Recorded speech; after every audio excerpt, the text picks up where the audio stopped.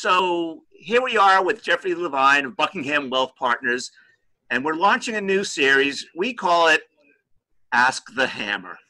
Jeffrey? Yes, sir. So in Ask the Hammer, we're going to pose to you questions from our readers about all things money. I love it. All right. Some tough, some not so tough for you, but we'll start with maybe an easy one. All right. So, all right. Yeah. So a reader writes, I've been reading a lot of things about something called Reg BI. What is it? What do I need to know about it as an average investor? Sure. So, we could probably spend an hour talking about Reg BI. But we're not. And frankly, financial advice. Yeah, no, no one will ever watch again. You got 3 minutes. And in fact, financial advisors are spending hours preparing for this. In short, what Reg BI is, it's a new rule in terms of code of conduct that financial professionals must adhere to when providing advice. Now, you may have heard in the past that the Department of Labor had a fiduciary rule. That was here. Then it was kind of taken away. This is coming from the SEC. And now what it does is and for the most part, it requires that professionals act in your best interest when dispensing advice. However, what it doesn't do is just as important as what it does. And it does not make everyone a fiduciary.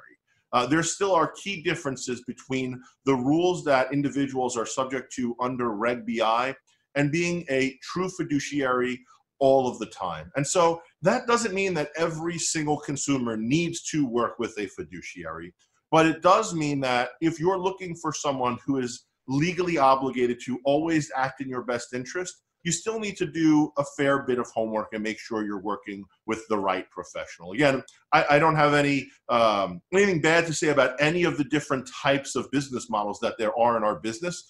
Some individuals are brokers. Some individuals are advisors. Some individuals provide only insurance solutions. The key is understanding, knowing what you're looking for, right? If you're looking for some sort of insurance solution, then you may not need someone to be a fiduciary. You just need to find the best available product to fit your need.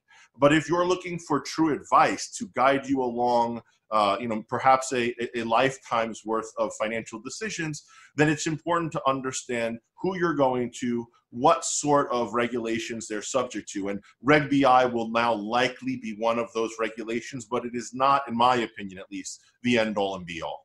Right. So I'm not going to hold up the hammer and say you've nailed it just yet, because I do have a follow-up question, Sure. Which is, to my way of thinking, you would never ask a doctor, when are you acting as a doctor to me and when are you not acting as a doctor? Or when are you acting as a dentist to me and when are you not acting as a dentist?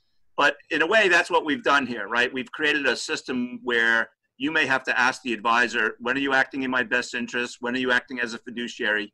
Because there may be times when the same person could act in different roles. Is that right?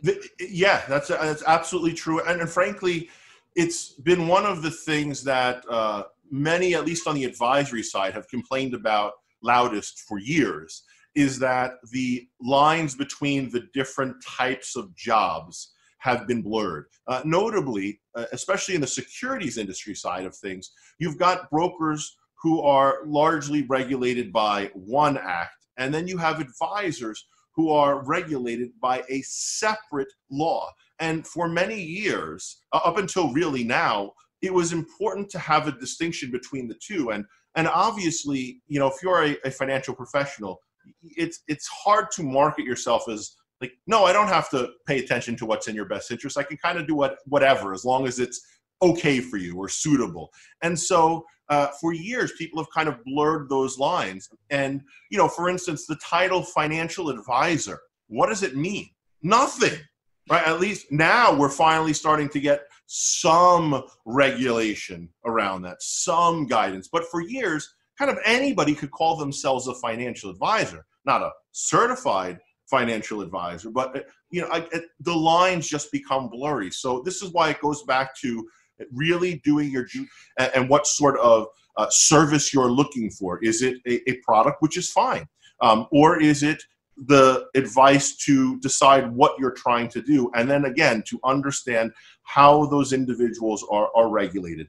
Do your homework. Ask for referrals from friends, from family members. It's one of the best ways. People always say, well, how do I know that I'm working with the right person?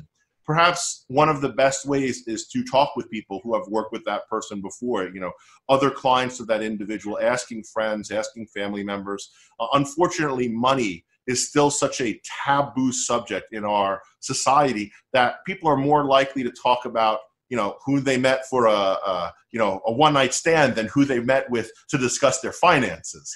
And that's just, it's not good. So we need to kind of remove the stigma surrounding money conversations. Doesn't mean you have to share everything about yourself with your neighbor, your parent, your brother, your sister. But if we just remove some of those barriers and allow people to have a greater insight and ability to have these discussions in the first place, I think it would help a lot of people to find the right sort of financial professional.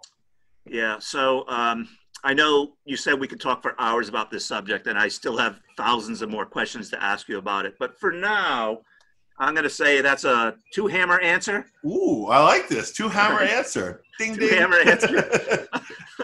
But that's all the hammers I have. So that's as good as it's going to get for now. All right, I'm going to have to mail you some hammers. All right. We got to get on the phone with a hardware store, a local hardware store. Fair enough. All right. Thanks for answering a tough one, for sure. Thanks, Bob.